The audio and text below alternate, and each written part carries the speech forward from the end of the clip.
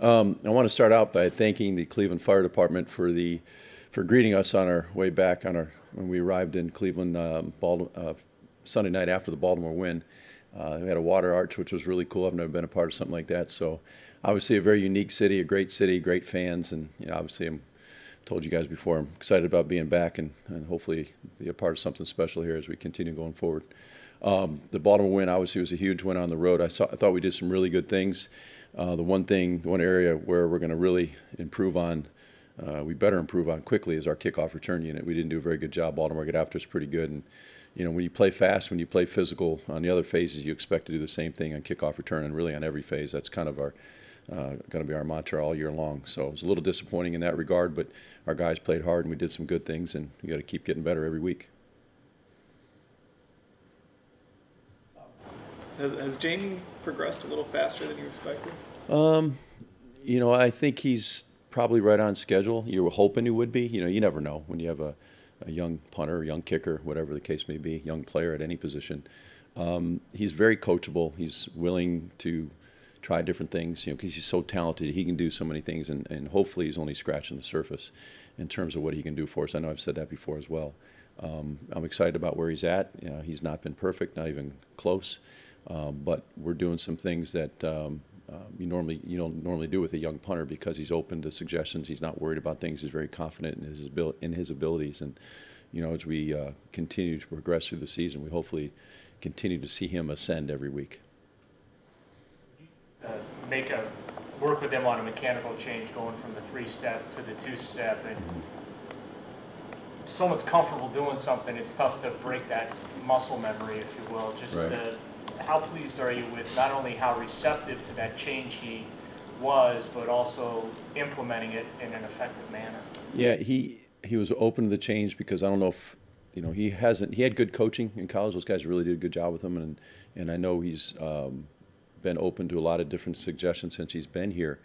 But one day during training camp, we were kicking outside and just warming up, and he was 2-stepping, and I'm watching him going, like, this guy's got an unbelievable leg. We already knew that, but he's literally, left foot, right foot, boom. And I said something to him afterwards saying, I think you're going to be a 2-stepper one day. And he was still competing for the job, so I didn't want to change him, obviously, during the preseason.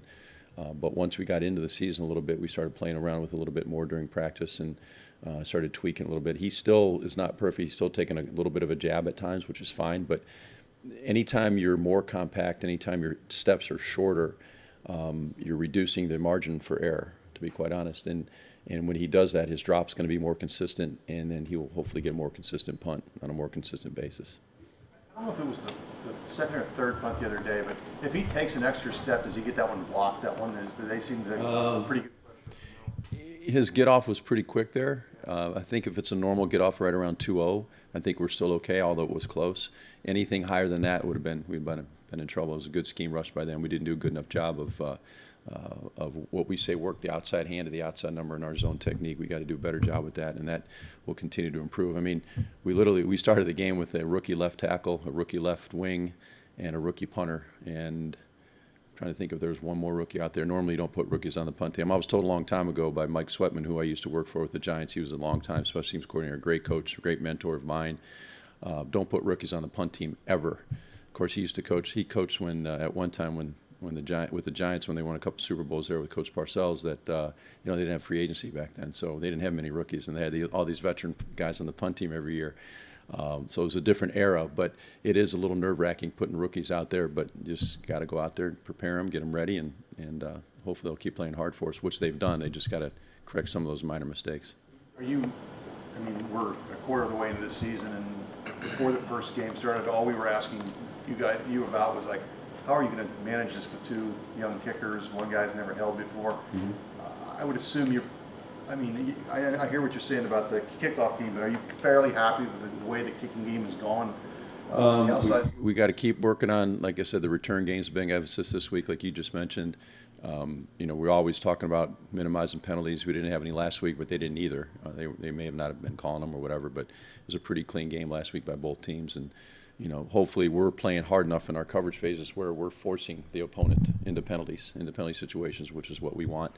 and we got to keep working technique-wise. But like on kickoff return, we didn't block a soul, so we weren't going to get a penalty. We couldn't even grab and hold them. They were just running right through us. So, you know, I've got a lot of pride, and our guys have a lot of pride in everything that we do.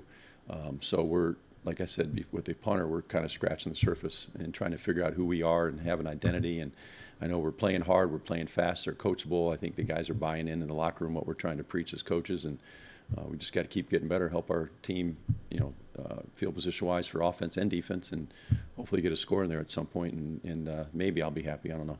We'll see. I'll let you know. How much fun is it to coach someone like Jamie with that personality and that demeanor and all of that?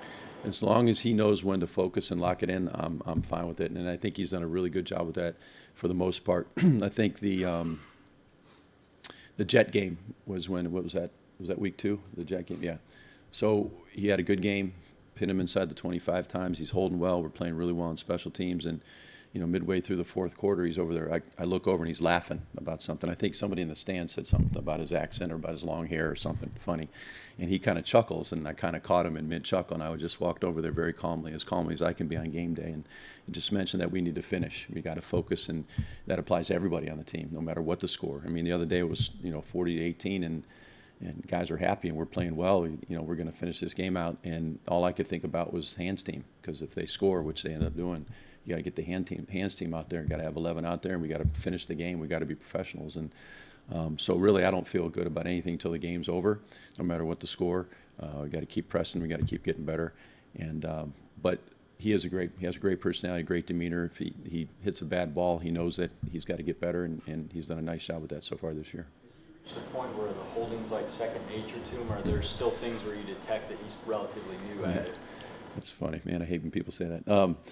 It'll never be second nature, I think, at least for, you know, for the next few years. And we work on it every single day. Every single day during the offensive defensive walkthrough, we're working on the jugs with the holds, with the punt snaps, with just like muscle memory. Somebody mentioned earlier about muscle memory, doing the same thing over and over and over and over again. I think he needs to be confident but not relaxed. I think that's what I've told him. Expect a great snap, but prepare for a bad snap. And if we have that mentality, he should continue to get better. You mentioned the kickoff return a few times. On the one right before Chubb's 88-yarder, I think Taylor takes it out from a yard or two deep and gets stuck at 17. I mean, Yeah. Is that all right for him to do that? And is it more of a blocking thing? Well, it was a combination. It was a phenomenal kick by Tucker. He was high. It was a 4.26, 4.30 hang time, which is extremely high. It was right on the cusp of being goal line, 1 yard deep. And you never want to tell a guy to, you know, catch it on the goal line. 1 foot's in the field of play. He steps back, takes a knee. That's a safety. So we're gonna err on the side of caution that we're gonna bring that out. But we got to block better. And our returner, quite frankly, has got to make somebody miss too. He's got to do something other than just running into a wall of defenders. So there's, like I said, there's a lot of room for improvement there. We got to continue getting better. Can you use Callaway right away in the return game? I hope so, because he's got so much talent. Yeah, I mean, you got to be able to trust him back there. He hasn't been hit this year. But, you know, if he protects the ball like we've been preaching to him since day one, then we'd have a chance to use him, yes. Do you stay up late enough to watch a game like last night, and do you feel for, you know, like what happened at the end of that game, and just as a special teams coach? I didn't watch it. You know, I went to bed when I got home last night. But I don't really feel sorry for anybody, I guess. I do like Greg Zuerlein. I worked him out when he came out of college. He's a great kid. Kind of feel bad about the personal side of it, but you know, if we miss one Monday night, they're not going to feel bad for us, to be honest with you. So the human side of me says, yes, I feel bad for a young man like Greg Zuerlein. He was a good person, good guy, and he's had a great career. But, you know, football's football. So, you know, that we already played them, we lost, kind of makes me mad. We got Seattle coming up here in a week and a half, so we'll see where we're at.